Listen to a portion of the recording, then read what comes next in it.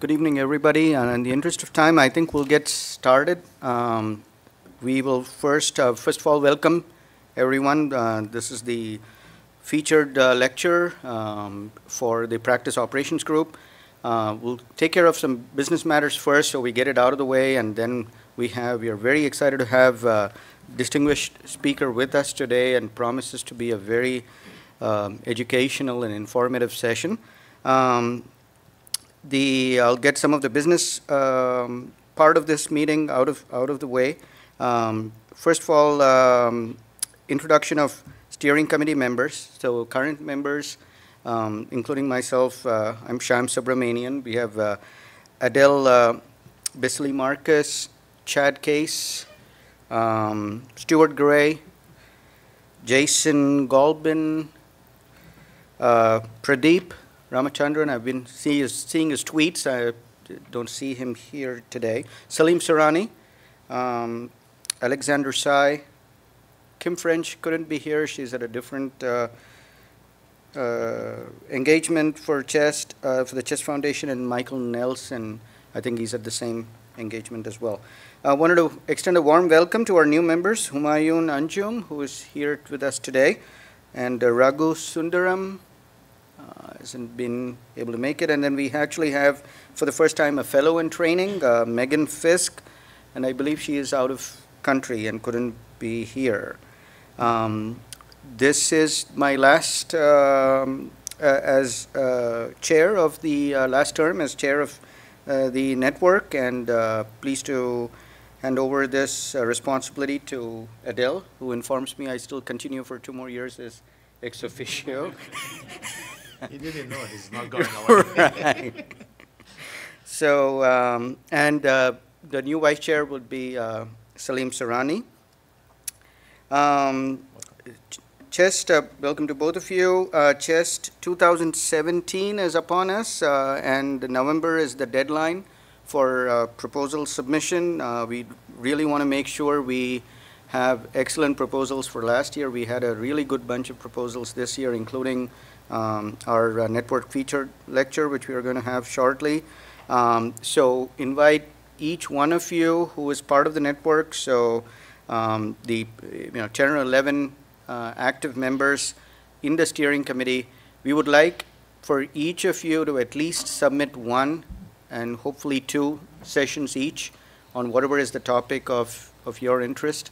And hopefully we have a really nice mix of proposals that we can send forward. I think I shared the good news with all of you this morning that we, thanks to all of our efforts, won the network challenge. So part of that, we actually get 1 extra network featured lecture next year. So we kind of get a 1 for 2 special next year, and hopefully we have good proposals from all of us that we can do justice to. Submission site is open only till November 30th, so we really are under the gun. There will be a telephone call next week, which Adele will be chairing, and next Thursday? So Wednesday. So look for that in your emails. The network challenge, again, we want to continue on with the good work that we got the #1 award, and Dr. Surani will be handing out envelopes. We want to make sure that we continue to be aggressive. This is a great cause. The foundation is doing a lot of wonderful things for our college, for CHEST, a lot of educational outreach activities, and certainly supporting a lot of what we stand for and want to do. So certainly encourage all of you to reach into your wallets and try to keep our network at the forefront of the network challenge. If you don't mind, part of the award that we won today, we're gonna receive a $50,000 grant to a project that we'll have to select as well, which is a great honor and a great resource that we can use to serve our communities. So please donate for continued success There's also in your envelope at the bottom how you donate online using credit card. It's very quick, straightforward process. Obviously, you'll get a letter. This was to a charitable foundation, so you get tax deduction. So hopefully that helps a little bit. But I want to thank the current chair still, Dr. Subramanian, for his leaving it on a high note, and want to maintain that momentum. So hopefully you guys can contribute to our chess challenge for the third round, next coming third round. Thank you. Great. Thanks, Adele. So with that, we conclude the business aspect of the operations network. I'll throw it open briefly for any comments from any of the existing members. And if there aren't any, then without further ado, I would like to move to the featured speaker session. We're very pleased to have with us Dr. Michael Baumann. Dr. Baumann is the past president, 2013, of the American College of Chest Physicians. He's currently Division Chief Medical Officer of the Mountain Division of HCA, the Hospital Corporations of America. He has a CV that would take me about 2 hours to completely read out. Prior to this, he was Professor of Medicine in the Division of Pulmonary and Critical Care at the University of Mississippi.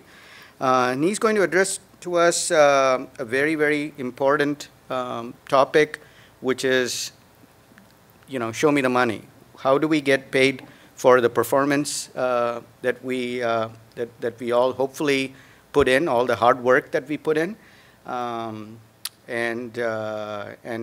we'll talk about the good, the bad, the ugly. Sounds like the election session that we are having, although the bad and the ugly part I get, I'm not sure. I think the good part is probably the fact it'll all be over in 3 weeks. So, Dr. Baumann, you have the floor.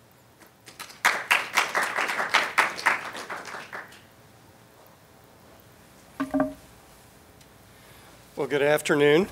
And 4:30 at the end of the day, I'm surprised we've got this many people. Plus, when you do a topic like this, it sometimes doesn't exactly excite people. I'm going to take a little bit of water here. My wife is giving me the crud, thank you very much, to go home to the mountains. This is the Mountain Division. This is what part of why I left lovely Mississippi. This is Grand Targhee ski area. The only way you can get there is through Idaho to Wyoming. And the fun part of this is it's got 3 runs called the good, the bad, and the ugly. And these are my kids and some of their friends. And you notice the black diamond. But what I really like is this movie, the good, the bad, and the ugly. And my favorite character is actually Clint Eastwood up here, who has a very important saying: a good man knows his limitations. I do not ski Black Diamond. I'm too old, and I'm not too stupid yet. I keep away from those ski areas. You're going to see these characters occasionally again during this talk just to keep you awake. I actually thought, and I see Chad in the back here, we used to have this little meeting in Louisiana often called the Tri-State, and we'd have beer in the back of the room as a way to get people to hang around when it was this late in the day. You're going to see some beer again here in a minute. So, let's dispense with the conflicts of interest. Number one, I do work for Hospital Corporation of America.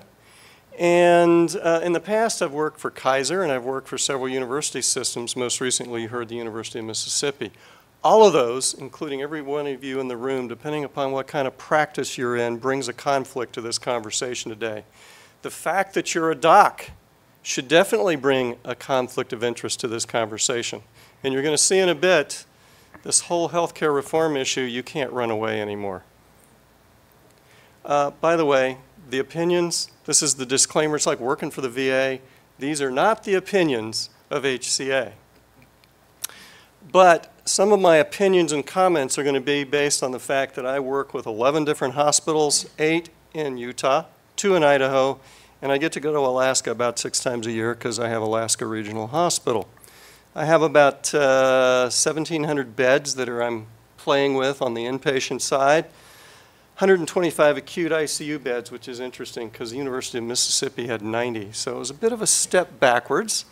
and 157 ED beds, and depending upon how you count it, 2,000 physicians I'm working with.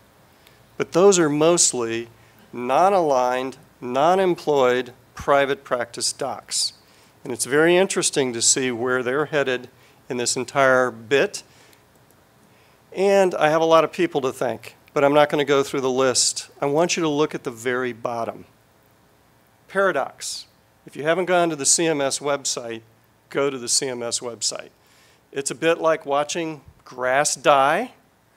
It's not exactly exciting, but if you guys are in practice operations or you have a practice operations person who's helping run your practice, go and learn. And it's actually, and I'm going to end the talk, the last 10 minutes, and hopefully I don't put you to sleep, they are the web shots from last weekend. I had this talk all done, and what happened a week ago Friday? Does anybody know? The final rule came out, and you're going to hear today the final rule is not done. The final rule for the first time has a 90-day comment period. So what am I going to do in the next 30 minutes or so, and keeping an eye on my watch? One, I'm going to give you a little bit of jargon around what is pay for performance. One of my favorite parts, I'm going to give you the history of reform. Everybody likes to call this Obamacare. And I gave a talk in a very conservative state, you can probably guess from the list where I came from, talking about, you know, in many ways what we're dealing with today could be called Bush care. And I'll show you why. I'm going to talk about health care today. Why are we in this mess? What's the driver? It's going to be statistics you won't like to hear about how well we rank internationally in the quality of our care. Then I'm going to end with macro and give you some screenshots to hopefully entice you to take the half hour to go there. No, I don't have a life. I spent 4 hours on the CMS website a week ago last Saturday because I have 2,000 docs I got to update and get on board with to teach them what's really out there. And then I'm going to give you a few conclusions. So semantics around pay for performance. But first, you're going to be subjected to what I call the Baumann bucket philosophy. And what is the Baumann bucket philosophy? Believe it or not, I use this quite frequently with my physicians. Right here we have an ugly black cleaning bucket. This is bucket number 1. This is gotta do, must do. This is CMS regulations. CMS drives Joint Commission. I happen to work for a corporation with 165 hospitals, the largest for-profit healthcare system in the world. I have to pay attention when corporate calls. What I'm trying to get docs to realize, do not waste your intellectual energy around bucket 1. Use your intellectual energy to move forward and figure out with the resources you have, how do you tackle something like MACRA? Go to your ACCP, ATS, SCCM, and other organizations to do your battle for you, but get ready. Don't waste your time saying, I don't want to do this, I don't like this. That's okay. Be thinking about, how do I get it done? Some of life is bucket 2. I told you I'd get beer into this talk. Here we have 3 Coronas, okay? It's something you're going to do. You're probably going to drink those 3 beers. Well, maybe not all 3. But you do have some choices in bucket 2. You can add more beer and you can add lime to it. But this is something you're usually told you're going to do and you have more input. Bucket 3 is the bottle of champagne. Bucket 3 is local improvement projects that you're excited about, that you want to do, that you have control over. The reality in life is, this is what my personal experience is. I have absolutely no data to support it other than particularly the last 2 years, is about 70% of what I deal with is bucket 1. And this is why I came up with the bucket philosophy. We can move forward and be more impactful for physicians and have more time to have fun if we don't argue about things we're not going to win the battle about. So, Winston Churchill did that in about 30 seconds, saying, sometimes it's not enough to do our best, we must do what is required. Nobody likes that, but it's part of what we're dealing with today. And what I want to do is give you the tools to do what's required and not make it quite so onerous and give you what you need to know. So now the terminology. Pay for performance is a lot more than value-based purchasing, but a lot of people think about value-based purchasing as one and the same. And so I'm going to walk you through this so you can be more educated when you're hearing about all these terms so you know what to tackle and what may be impacting you. Keep in mind, there are two different really important things in play. Statute. This is Congress passing a statute. On the right-hand side of the slide is CMS taking that and implementing it. So statute and regulation. So at the top, what's the percentage of reimbursement tied to these programs? CMS then says, what are the actual measures in each program? Don't get mixed up, because if you decide to tackle this as a society like ACCP or CHEST, you got to know where to go, and where to go isn't legislation. It's actually CMS to work with them. So here's the summary of what we have on our plate. And again, most of this is inpatient. And again, macro, we'll get into it, is really Part B Medicare. And it's anywhere inpatient and outpatient. Value-based purchasing actually encompasses hospital-acquired conditions. There's overlap with the readmission reduction program. And under there is MSPB, which is Medicare spending per beneficiary. But notice a big chunk of this is so-called value-based purchasing, but all of it is pay for performance. Yes, a lot of it has been focused on hospitals. Get ready, guys. It's really now coming down as a microscope more and more on you. But it's always changing focus. Let me show you just the next couple of slides. Fiscal year 2013. I love how they screw with dates. Federal fiscal year is October of 2012 to September of 2013. Don't worry about that. What I want you to see is it started out about patient experience and core measures. Then we started with outcomes, really mortality and complications, CLABSI and CAUTI. Here comes 2015, and we add a little bit more around efficiency. That's Medicare spending per beneficiary.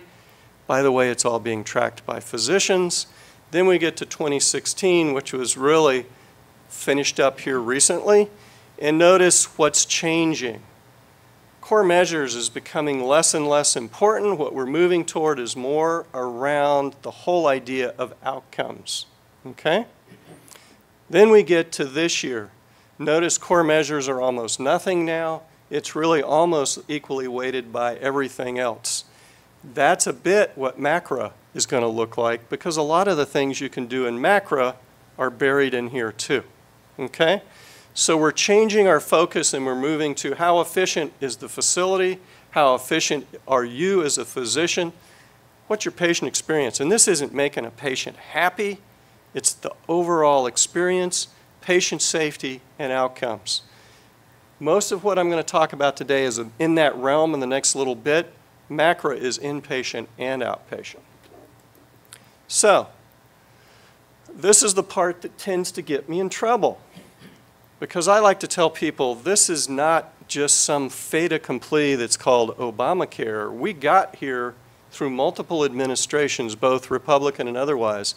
And then I'm going to show you a little bit about sepsis, my experience in 11 hospitals with sepsis by getting on board early and not waiting for CMS to come and hit us with it.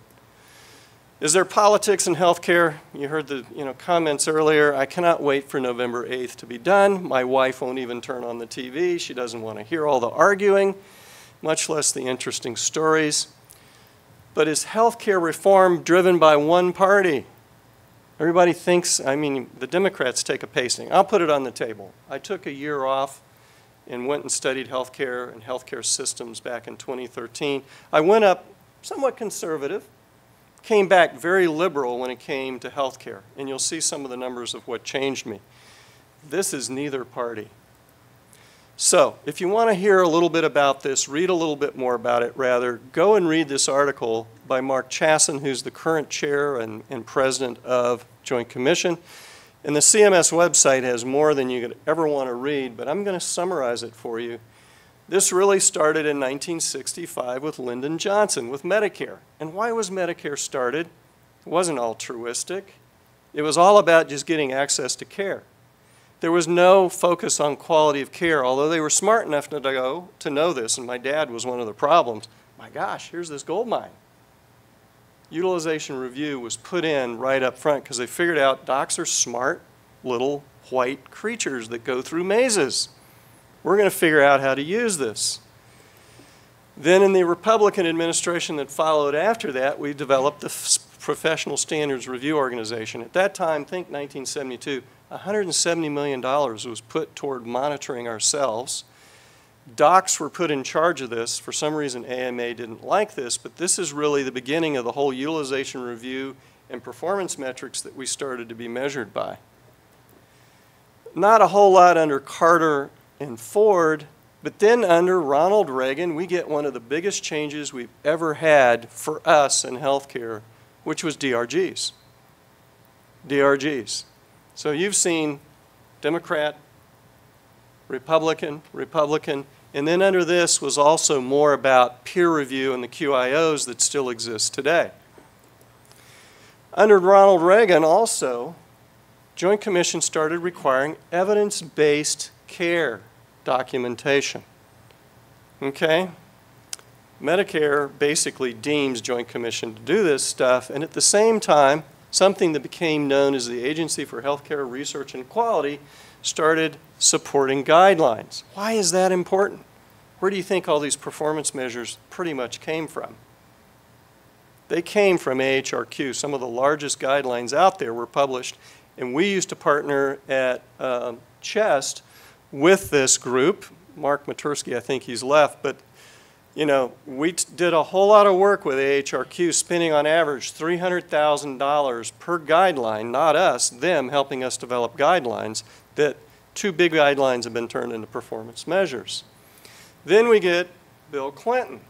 The red asterisk is the healthcare reform that failed, but what didn't fail that came through was HIPAA. Health Insurance Portability and Accountability Act. Buried in that is not just insurance and portability, it's fraud and abuse and measurement against fraud and abuse. It's the beginning of us being monitored even more closely, not just hospitals, but docs. Also came 2 IOM reports, and one was Crossing the Quality Chasm. You've all heard the line. Between the healthcare we have and what we could have is not just a gap, but a chasm. That was supplemented the same year by the Patient Safety Report called To Err is Human, and 1 year later the same data came out and it was called the Patient Safety Report. Same exact findings. We were killing around 100,000 people per year in hospitals. By the way, USA Today and US News and World Reports redid this last year. We haven't made a whole lot of progress. I put that in here because that's when I got brainwashed. I left for a year and went to Dartmouth and got an extra little set of letters behind my name, and it was all around systems and systems improvement. At the same time, under Clinton, became the first shot at public reporting, which was health grades.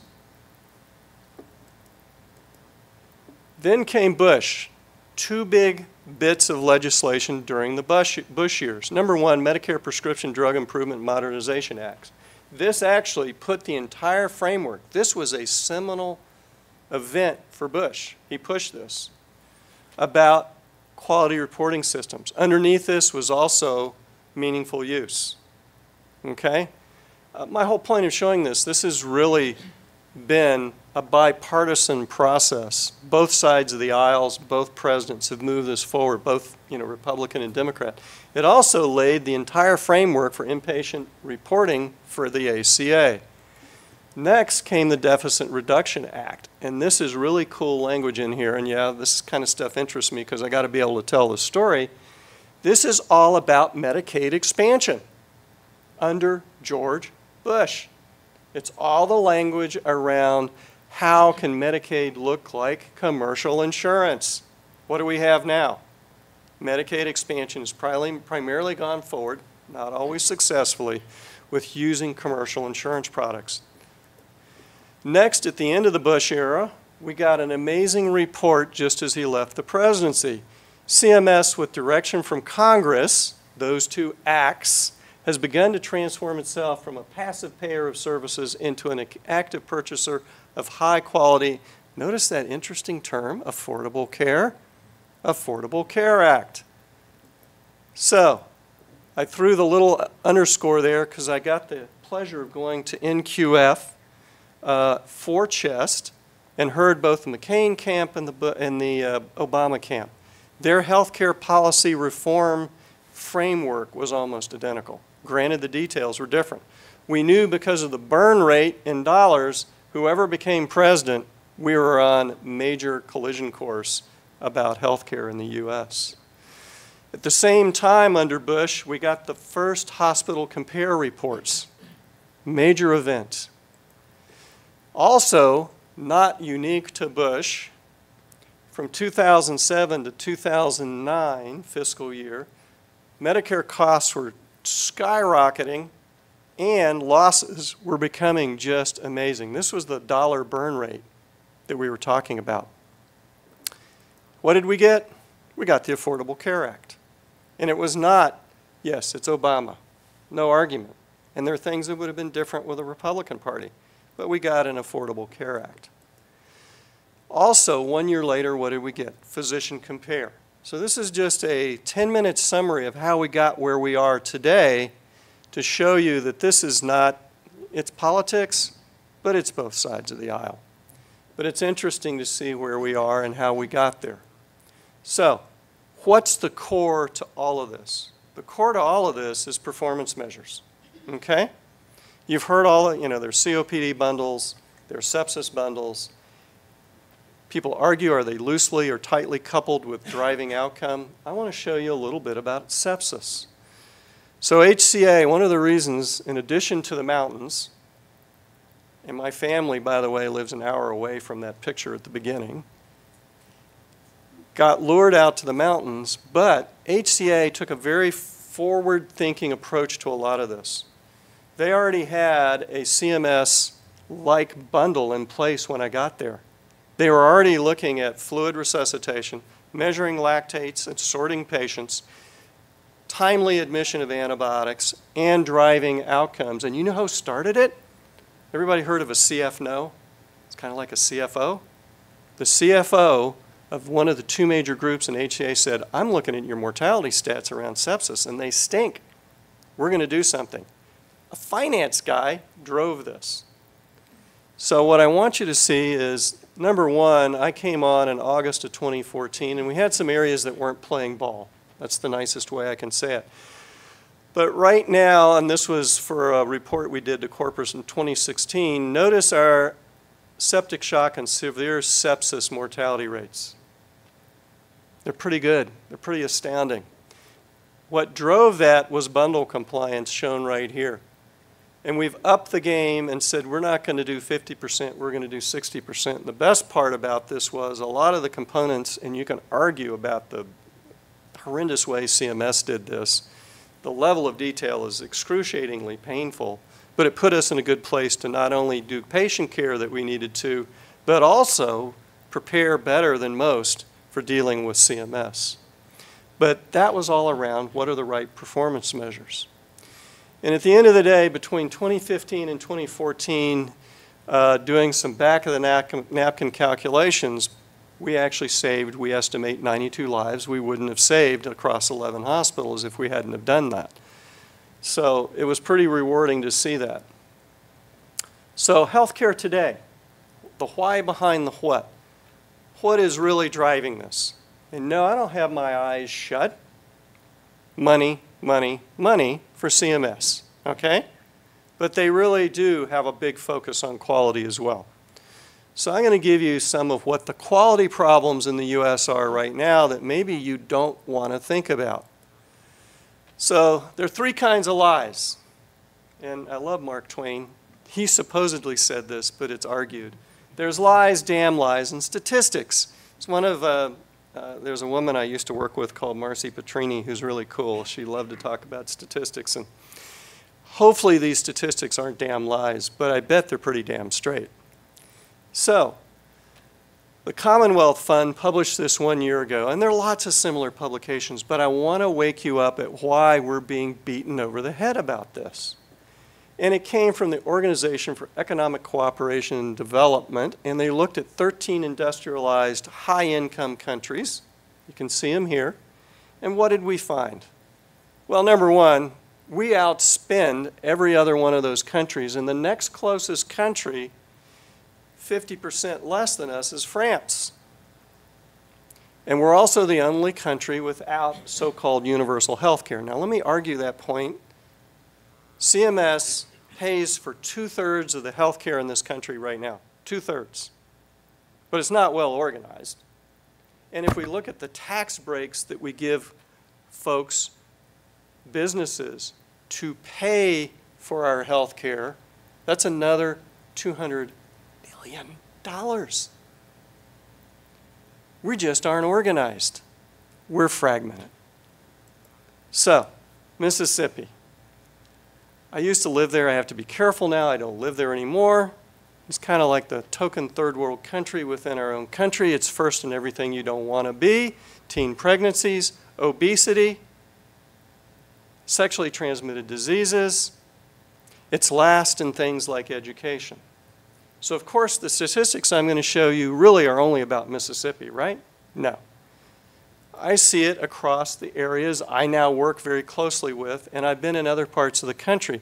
So these stats may astound you, and no, they're not about Mississippi or Alabama or those poor states in the deep, deep, deep South. They're about the U.S. as a whole. So look at the yellow bar at the bottom left. The U.S. has the lowest life expectancy, highest infant mortality, percentage of chronic health conditions including COPD, hypertension. We are one of the most obese nations in the country. And you want to know what the most obese state is? One guess. Oh, come on. I just gave it to you. It's Mississippi. So I lived in the most obese portion of the world because the U.S. is the most obese nation. Other than Mexico, 3 years ago, they got the honor. So we rather have a large population in Mississippi. So what's America's health like?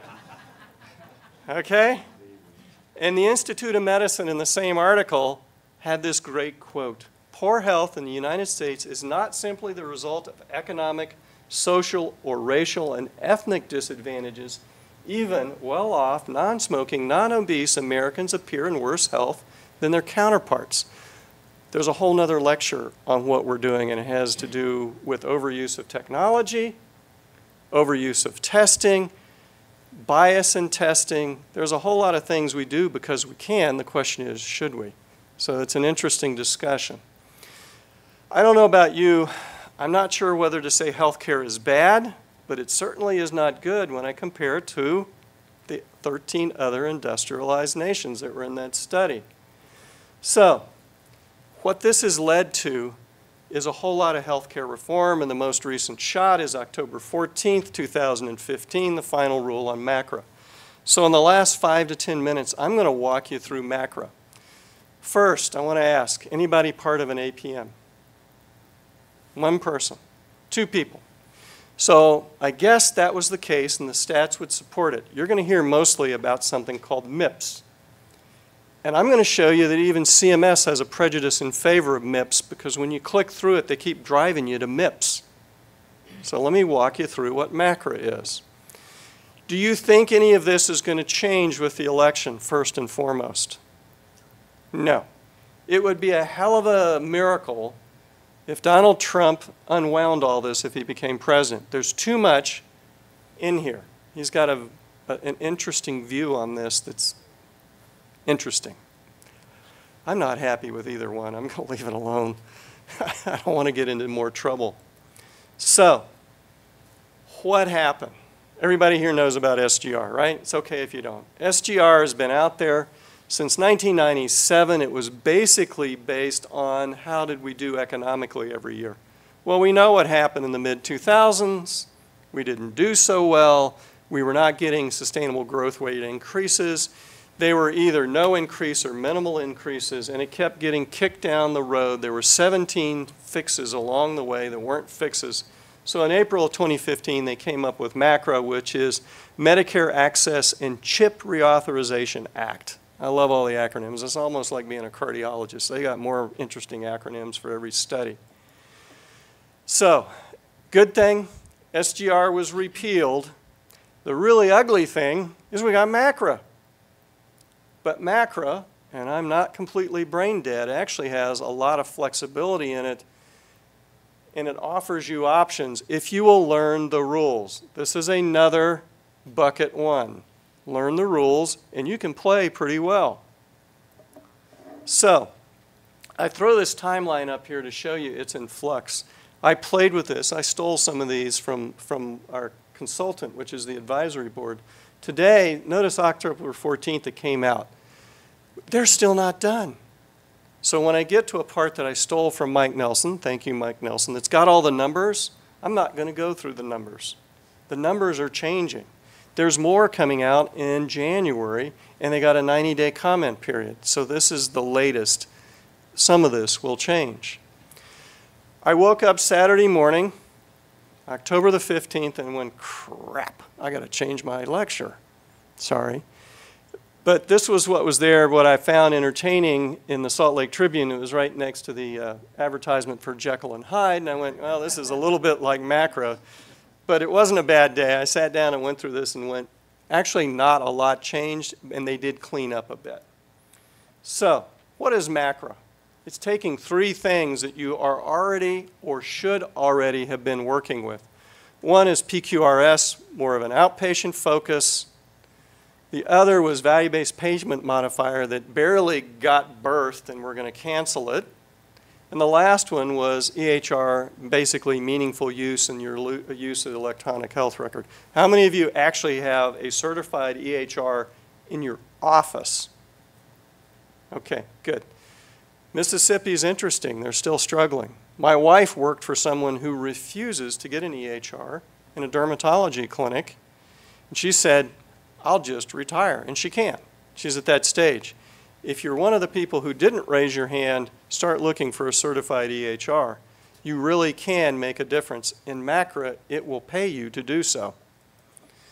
So the jargon, MIPS, two main pathways. Merit-based incentive payments, roughly 500,000 folks are eligible starting January 1. And it's not just docs. I'll show you in a minute. Advanced alternative payment models that I'm just going to call APMs. Here's some numbers. Only about 70 to 120,000 clinicians are going to get it. I'll give a little bit more, and the big suck there, the draw, is a 5% bonus. But it's incredibly complicated, incredibly complicated. Interestingly, starting at the bottom of the slide, in 2019, non-Medicare payments will be eligible under APMs.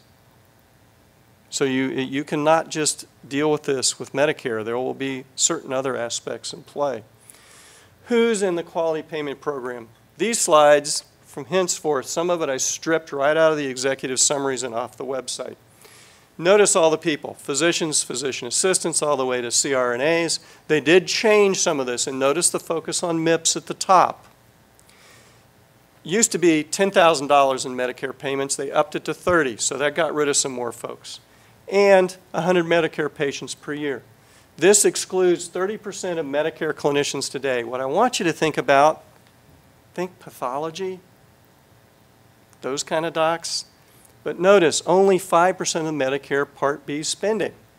Translate that, 95% of Medicare Part B spending, physicians are in there and their payments are in there, are still in play. Which means most of you are in play. Looking at MIPS, approximately 750,000 physicians are excluded at this point. You'll get sucked in eventually. Of those, roughly 200,000 of those 750 have to do with low volume issues. At the bottom, some of it is also the people that can play in APMs, and it's only about 120,000 physicians. Why did I put this in here? If you're not playing yet, you will be playing. Take the time to start and play early and get good at the game so you don't get hurt in the game. So, I beat it to death. Get on the train. Don't be the guy on the tracks. This is bucket one. Take the time. In 4 hours, you can go through that website. It goes 4 hours. I did it because I wanted to update the lecture. You can go through in an hour and really see some cool stuff. And that's what I'm about to show you. This is a basic pattern right here. You have a performance year, and then you go down and you get an adjustment year. This is probably going to be the way it is, and this is the way it is for hospitals. The performance year is 2017. You can submit your data as late as March of 2018. Then you get feedback on how well it was submitted, did you have errors, and then your adjustment comes. They're going to compress this timeline, by the way. This timeline is pretty long when you think about it. So one of the changes is how to compress the timeline. You really have 4 choices right now. On the bottom, number 4 is APMs. I'm not even going to go there. Upper left, I didn't number it. I hope you don't go there. I'm not going to do anything. Up front, you can lose 4% of your payments starting in 2019 if you don't play. 1, 2, and 3 are different levels of engagement, and this is something they changed. They're trying to get people in, including small practices that they thought were being excluded. For a minimum of 90 days of data, and you'll see a couple areas I'll point out, you can actually get probably no penalty or a slight bump if you'll just play for 90 days. If you'll just play for 90 days. Or if you just submit something, you won't get hurt. So there really is a way to bring you in. So I'm going to focus on the big picture here and give you some of the detail. What I found interesting is, read the bottom. Page 14 of the executive summary, I found it fun. I've found it elsewhere, but I found 6 instances of, we're still finalizing this. So you're getting a bit of a half-baked picture so far. This is courtesy of Mike. Here are the numbers. I went and corrected the numbers. The August edition of Chest Physician has this in it. It's a good, nice little summary. But there's some numbers that are wrong that are now correct here. Quality, 60% now, used to be 50% because resource use, translate how efficient you are, will not be included, but they will give you the numbers and give you feedback. Advancing care information is basically meaningful use at 25%. Clinical practice improvement is 15%. APMs are here. Big issue is the 5%. This is all available for you. By the way, I uploaded all of this on the website if you want to pull it down with the references. APM, this is where I dismiss it for a bit. Be done with it here and then focus on MIPS pretty much, except for one more slide. 2 steps to get into a MIPS, and they're not easy lifts. 1, 2, and 3 on the left side of the slide are all about risk. Risk. This is all about risk sharing. All docs here is I'm going to get a 5% up. This comes with risk. You got to know how to play. You also have to have a certified EHR, and on the right side of the slide, it's all about minimum thresholds either in percent of revenue or number of patients seen. Okay? So that's APMs, and actually I think APMs, I spent a day with CMS in Salt Lake. They came to talk. They're still playing with what are the right APMs. So it's a very changing area. It's interesting, and there's a lot of good stuff there. What I want you to pay attention to, at best, 12% of physicians are going to be in APMs and be eligible to be in an APM in 2017. On the right-hand side, focus right-hand side, I want you to see the barometer of how hard they are. Then go to the left-hand side. It's quality, resource use, clinical practice improvement, and EHR. Now go back to the right-hand side. The top 2, quality and resource use, are peer comparisons. It's harder to do. The bottom half, take-home message. Clinical practice improvement, it's like, anybody here having the fun of doing maintenance of certification?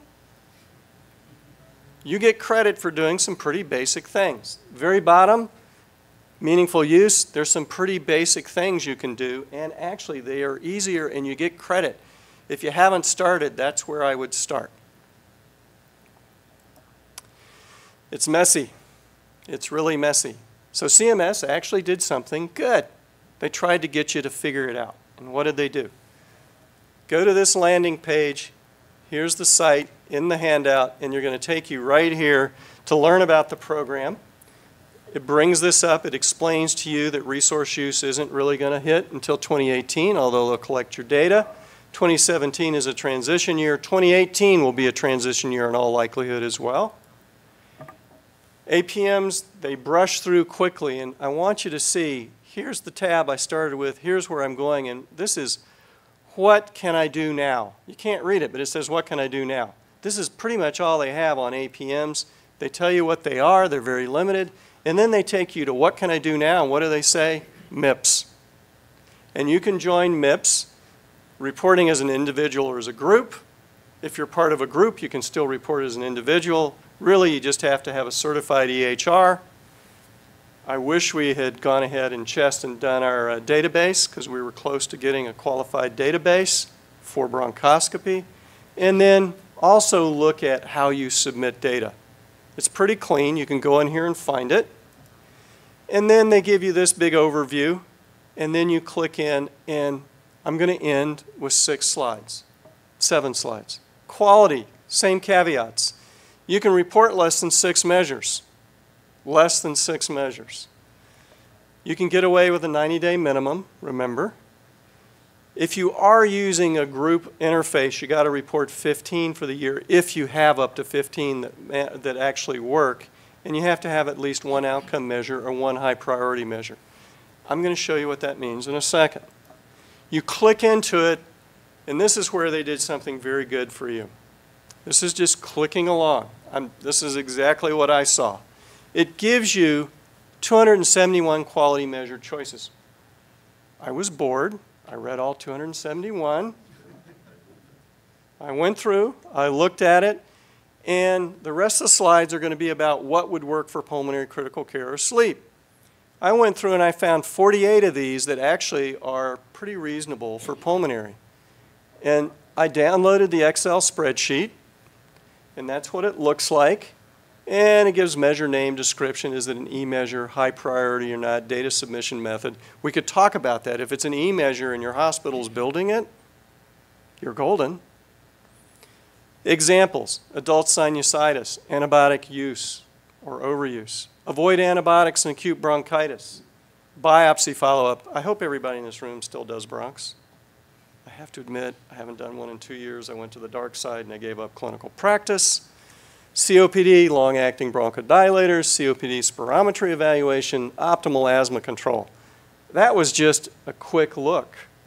You can really dig in, and these are things that you probably do as part of your daily work. Advanced care information. This is the meaningful use part. They screwed this site up. Just so you know, they screwed the site up. I'm waiting just as a game to see how long it takes them to fix it. Really, there are only supposed to be 5 required measures listed right here that are pretty easy. You can do some more for bonus, but on the website, you go down and you actually find some additional information, which is shown right here. These 11 measures should have only been the 5 measures, so they're going to confuse some people, okay? Up here are the ones you can do for bonus points. And just within those, if you go backwards, if I can make this slide go backwards, there we go. Dup, dup, dup.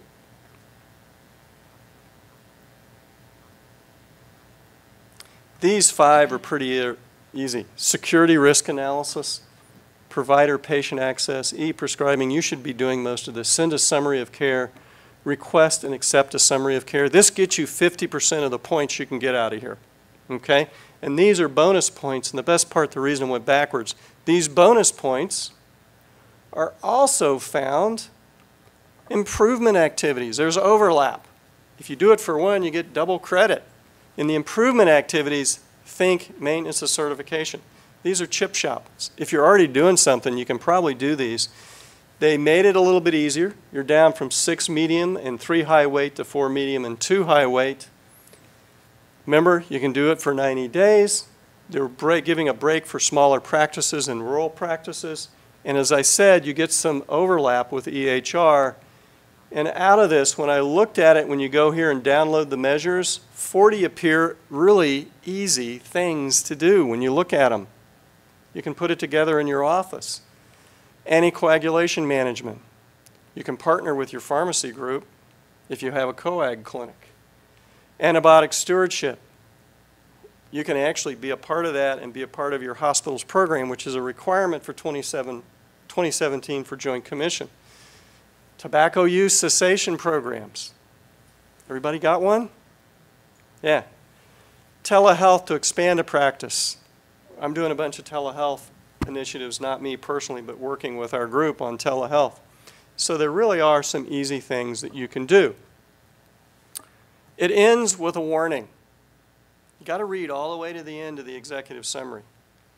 This will be posted in Physician Compare. So up to date, how is Medicare going to do attribution to individual physicians? It's a mess out of hospital care. So this is their way of finally getting physicians into Physician Compare. This is where that's going to finally come back and be a part of your life. So, conclusions, take home. Well, pay for performance is really not just Obamacare. It's part of a continuum, and there really are some acceptable measures out there. We can argue about them, but I really, sepsis is a mess, but at the core, it's got good measures. U.S. spends more on health care than all other industrialized countries, but with poorer outcomes. A whole lot of reasons, but that's why we're being scrutinized. SGR out, MACRA in. I would say go with MIPS unless you're one of the lucky people that are part of an APM. And last but not least, as boring as it is, go to the CMS website, carve out 1 hour, go to the landing page and see what's out there. And I'll thank the team I work with at home, and I'll end with, please don't be like this, okay? Be like these guys. That ostrich seemed to have a smile on his face. And with that, I'll take all the shots that you want to have at me. Thanks for the attention.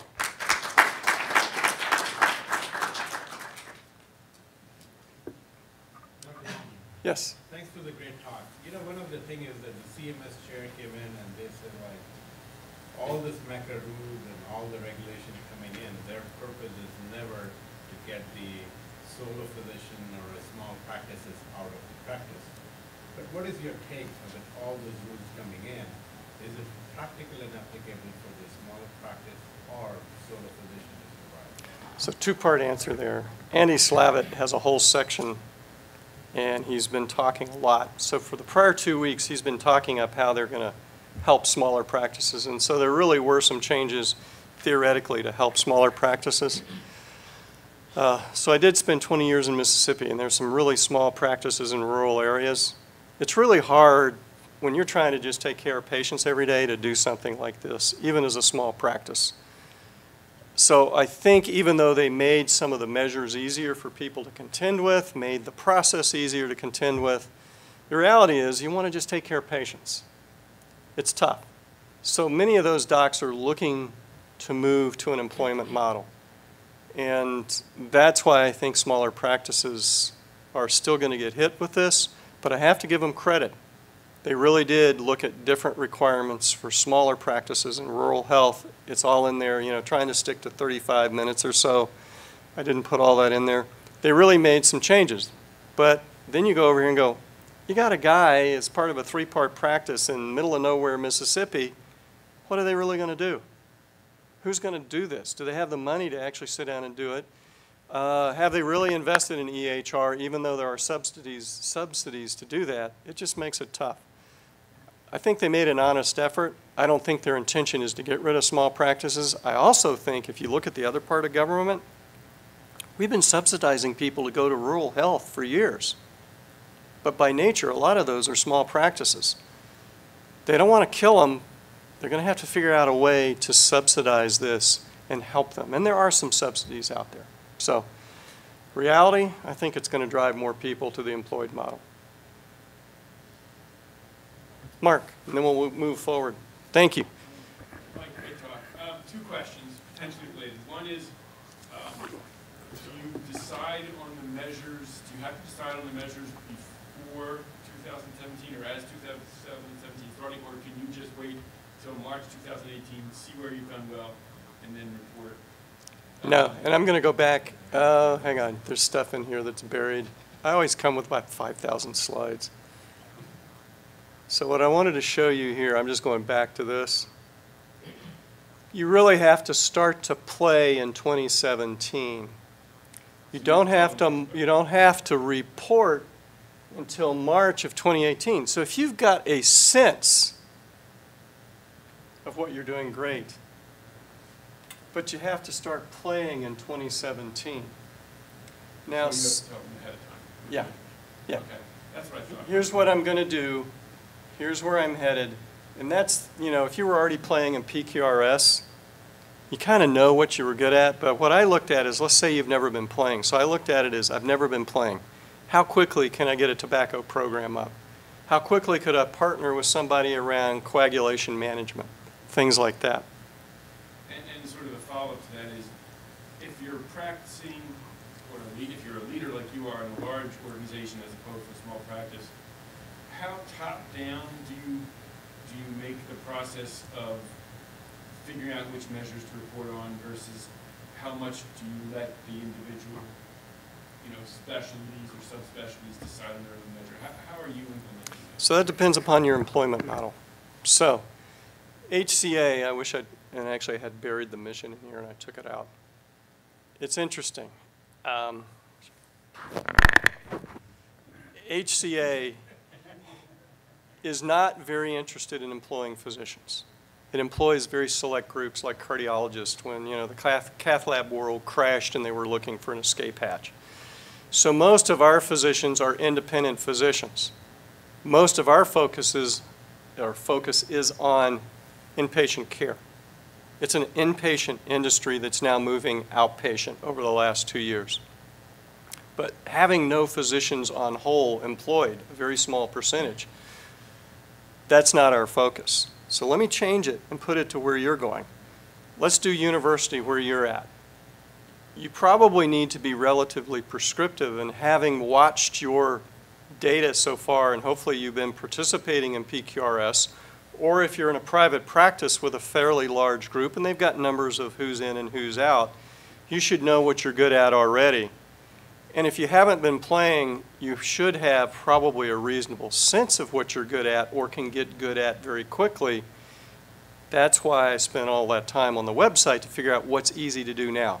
To answer your question directly, if you've got an employed model like University of Mississippi, you can be pretty prescriptive, but be sensitive to the doc's knowledge about what they think they're good at and work with them and come up with a model to do.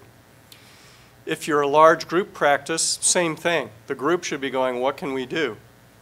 You're going to have to play, So it's, for us in HCA, I have a very small group. It's called Physician Services Group that employs docs. The vast majority of my docs are in practice, but what I want to do is help them understand this is coming, because if I have unhappy docs, they're not going to be happy in the hospital either.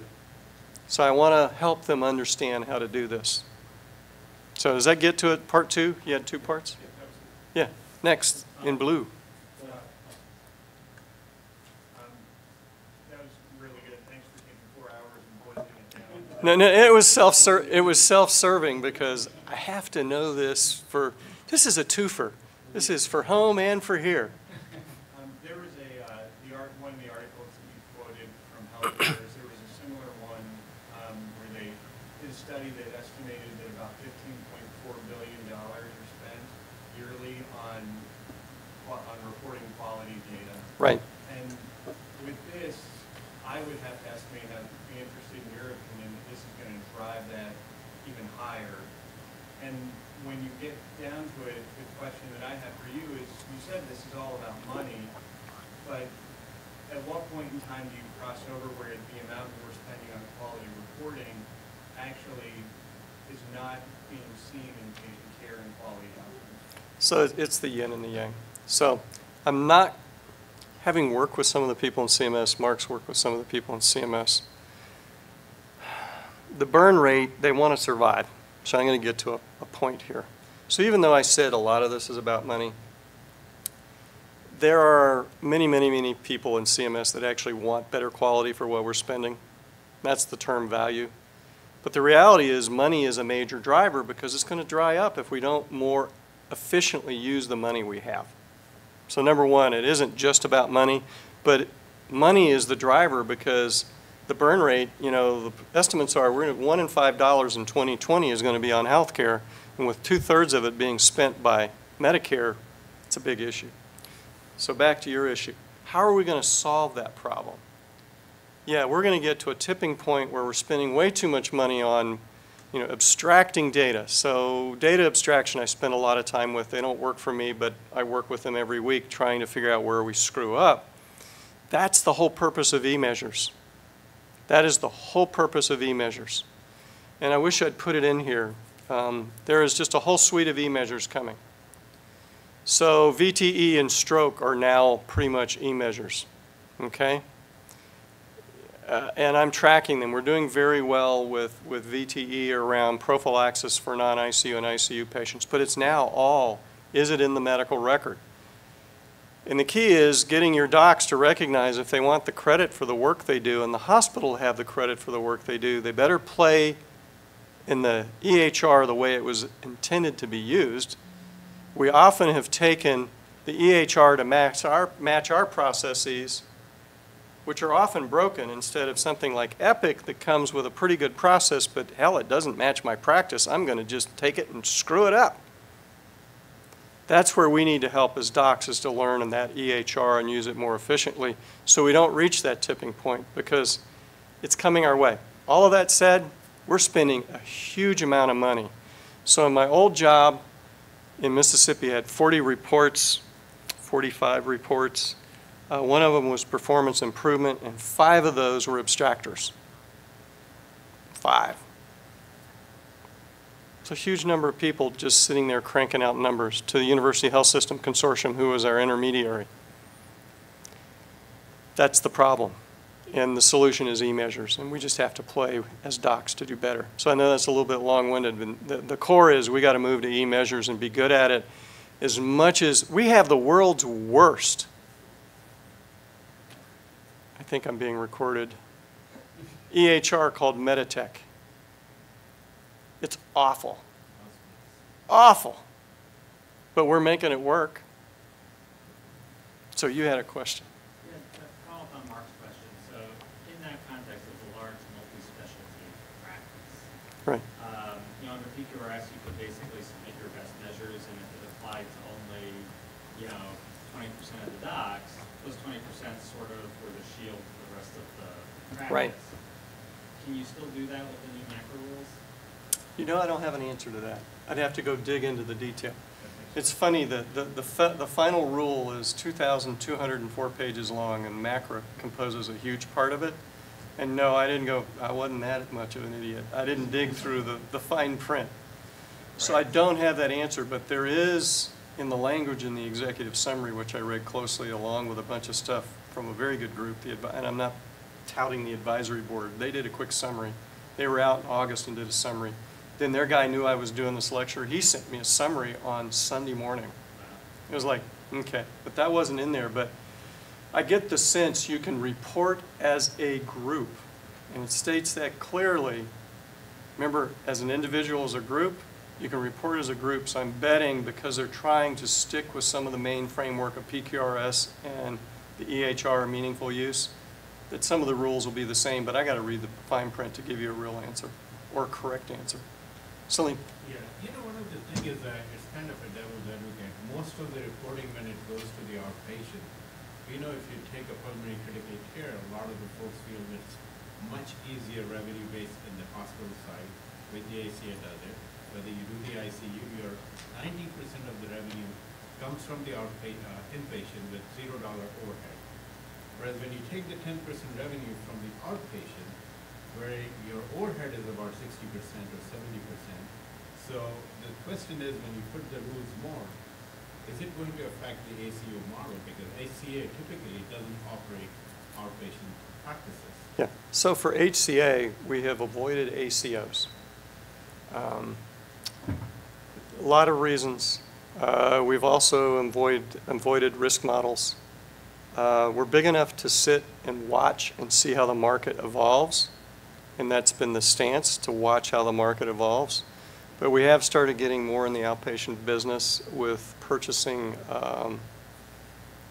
urgent cares. Took me a minute to get there. Urgent cares. But you're right, that's part of the issue. Take it out of HCA, put it in a general practice. Remember, Part B Medicare is how docs get paid. So a pulmonary guy or a critical care guy, I was looking at how would a critical care guy get into this. There are measures that critical care can play. So Joint Commission requires we did 9 Joint Commission surveys this year. So Joint Commission requires a whole lot around patient safety and anticoagulation. There's a bunch of models you can hook onto as an inpatient for your improvement project. So there are inpatient things for inpatient docs that don't spend a lot of their life in the outpatient world. And yes, PQRS is mostly outpatient, but it's for physician payment. Pro fees, doesn't matter inpatient or outpatient. Do you see the physician is stopping the outpatient practice completely and then just do inpatient in the critical care arena? I would call that hospitalist. Intensivist. So, I mean, that's the hospitalist movement. I mean, why did I do internal medicine? As a stepping stone to do pulmonary and critical care. I did not like outpatient. I don't like the walking worried well. I want to take care of really sick patients, or in my pulmonary clinic, I'm revealing the way I think. I love my asthma, COPD, and sarcoid in my pleural cases, but I did not, I had to spend 2.5 years in Kaiser doing hemorrhoids, hangnails, and hypertension. It darn near killed me. So there are people who love outpatient care, and God bless them because we need them, but the system is driving them from outpatient to inpatient in a lot of ways. Yes? As a follow-up to the questions on the employee model, so it's talking to a lot of fellows who have been just out of training and who are increasingly being employed by larger organizations. There's a sense of complacency that these things will come down to them from their employer, and that they don't really need to get into the nitty-gritty of understanding a lot of these things. And so just wanted your perspective on how, is that more of an illusion on their part, or is this something that that eventually they will pretty much have to get up to speed on, and so they don't necessarily have to be too proactive in sort of. Yeah, I think it's both. Mark asked the question, I think it was, about driving people away, small practices. I can't remember who asked that question. People want to be employed because they don't want to deal with the management, the administrative parts of this. And I get that. I'd rather, although I transitioned to a different world, when I was in the ICU, I just wanted to take care of the ICU. Don't bug me with some of this other stuff. And that's okay, but do you balance your checkbook the same way? This is about your checkbook. You really got to understand funds flow of your life. And do you want to leave it to one of those administrators who may not be a doc, who doesn't really care what happens? They're just trying to get the stuff done. That's why I went into what I do. I like working with the docs. So you really should learn it. Do you have to know it to the nth degree? No, but you have to know the language to ask the right questions. So yeah, it's great to join a practice, be employed, and there's a huge movement. Roughly 40% of physicians in the US right now are an employed model. And you really need to move and understand that that doesn't shield you from the responsibility of understanding what's going to happen in your life. So that's a philosophy of mine. And some practices may just say, hey, this is what we're going to do, which was asked over there, which to a degree is okay, but you ought to really have an interest in what's happening to your money. And you don't have to go spend, I do this because I have an interest and I have a job that looks at this. But you ought to spend an hour or two one day on the CMS website and learn about what's going to happen to you and why people are asking you the questions, and make sure, because administrators make mistakes every day. Yes, sir. Great talk. I'm enjoying this. I had to prepare a similar talk on MACRA, and I gave the presentation yesterday, so I spent painfully my hours looking at October 14th, and I realized it was released because everybody thought it was November 1st. I have two questions. So did I get it right? Or at least in the ballpark? We both on the same boat. Both using the same website. We're both equally confused. Two questions. One is regarding the quality measures. I looked at the PQRS. We don't participate in PQRS. I'm an intensivist, and I'm looking at critical care as well. There's nothing related to critical care or specific to critical care. Yes, there is some CLAPSI reporting, which global, it's not unique right. to critical care. Went to the website, the quality measures and PPP and the measures. Right. It's a nice, actually, more interactive site, and you can sort by specialty. Right. Nothing listed under pulmonary, critical care, sleep, intensive care, nothing. There is no grouping of Right. measures by our So I went through and looked at what could be used, thinking about what you did. I did it as, I think, all right, I'm thinking, I'm not a sleep doctor. Thank God Nancy Collop covered that for me. It's like sleep, only sleep I care about is my own. Or send them to a sleep specialist. So what I'm heading to is right here. So quality, right here. What I looked at, you can dig through there. There was more in there that you could look at and go, how could I change that in a way that might fit ICU? Never do biopsies in the ICU. So I was literally looking at what happens in the ICU. So also look at the minimum requirements back here. Less than 6 measures. Really, if you can find them that apply. So I was looking for the loopholes. And you're right, one of the biggest problem, biggest problem, we don't have enough subspecialty measures. But where you can play in 2017 is right here, improvement activities. They don't have to be specialty specific. When you dig through there, there's stuff you can do that would fit. So that's what I was looking at, is where can you start to play, at least to get your foot in the door. Going back to this one right here.